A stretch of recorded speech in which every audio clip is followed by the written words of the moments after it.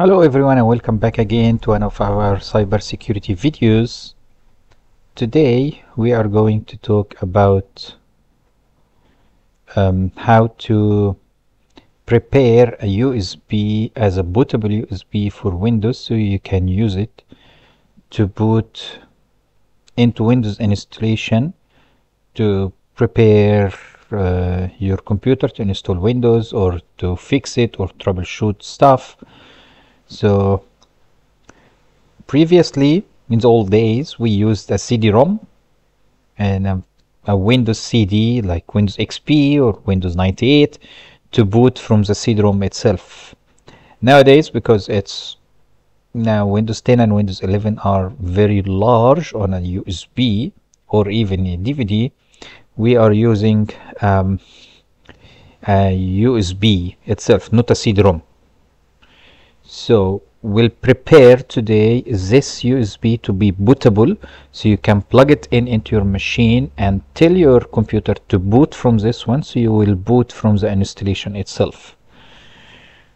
So let me show you how we do that. So this is a virtual machine Windows 10 installed on it, and I'm just gonna demonstrate on how to do that. First of all, you're gonna need two things. One is a ISO image of Windows itself, so Windows installation itself that you will get from Microsoft, and a software that will burn this image, this ISO image, on this one on the USB and make it bootable. Okay, first let me show you how to get the Windows installation itself.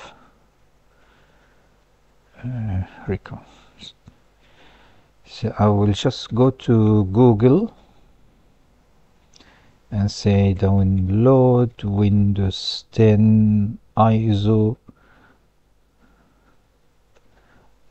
and then as you can see, let me make this one bigger. So you can see the first one is from Microsoft, download Windows 10 disk image or ISO file. This is the one what we need. So you go to this one, and I'm just making it a little bit bigger so you can see.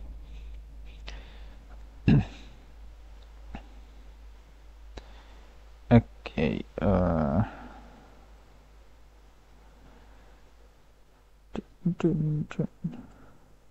you click on this one. No, this is the media creation tools. I don't need that one. You click on more download option. It's not here. Okay, maybe because it's an old one now, so you don't offer it anymore. Okay, doesn't matter. Let's try Windows 11. So download Windows 11 ISO. And then again, the first one is from Microsoft. You just need to make sure that you are on Microsoft. It say here download Windows 11. So I'm gonna click on this one. And yes, here as you can see, download Windows 11 disk image or ISO image for x64. This means it's a 64-bit machine. Right? Oh, something happened. The Windows got frozen itself. So let me restart it. Yep, it's frozen. Let's restart it. So reset.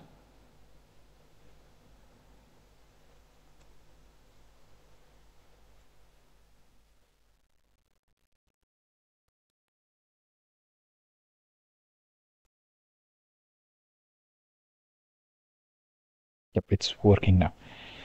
So I'm going to say Windows 11 and download now. Then choose the language. So I'm going to choose English International and I confirm. Then say download Windows. So I'm downloading a 64-bit image, and it will download it here. As you can see, it's a little bit small, but it's 5.4 gigabyte. So instead of waiting all of that time, I just downloaded Windows 10 before. It's here.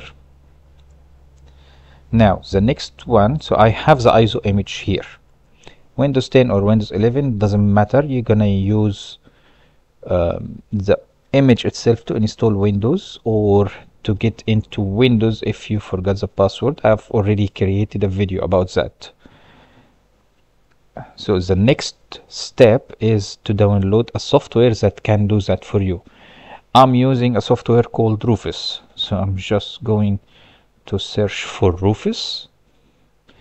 And it's the first one. It's rufus.ie. That's create bootable USB drives the easy way. Just gonna click on that one. Making a little bit bigger so we can see. Then look for download. I'm downloading the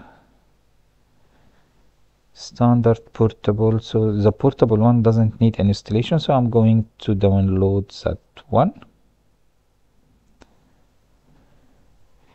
And then open it. Okay.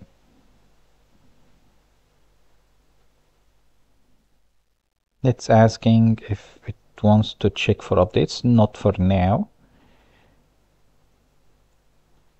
So now I have the ISO image and the software itself. Let's plug this in to the computer.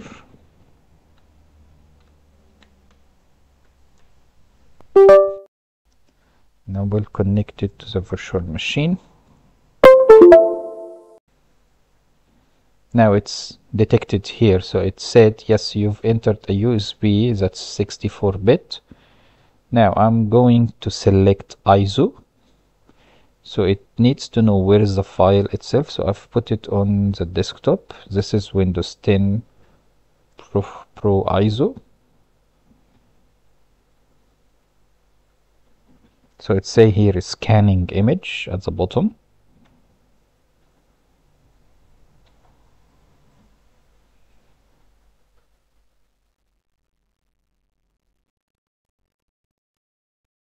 Now it's ready. It's telling you it will label or rename the USB itself to this name. You can change it to whatever you want. Don't change anything else, and then you press start. Once you press start, it will burn the image itself on the USB drive and then make it bootable. This way you will have a portable Windows 10 with you that you can plug it into your USB, then boot into your BIOS settings of your machine. Every brand is different from one another.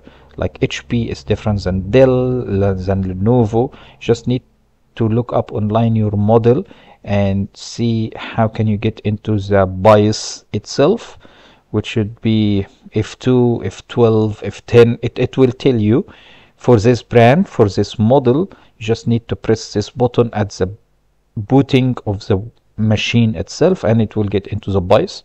You change the boot order to the USB, and you need to block USB before you do that first. Before you turn on the machine, you need to block the USB in, and then turn on the machine, get into the BIOS, change the booting order to the USB itself. It will tell you on the screen itself how to change it. Like it will tell you press some button to put it up on top. You just need to put it as the first one.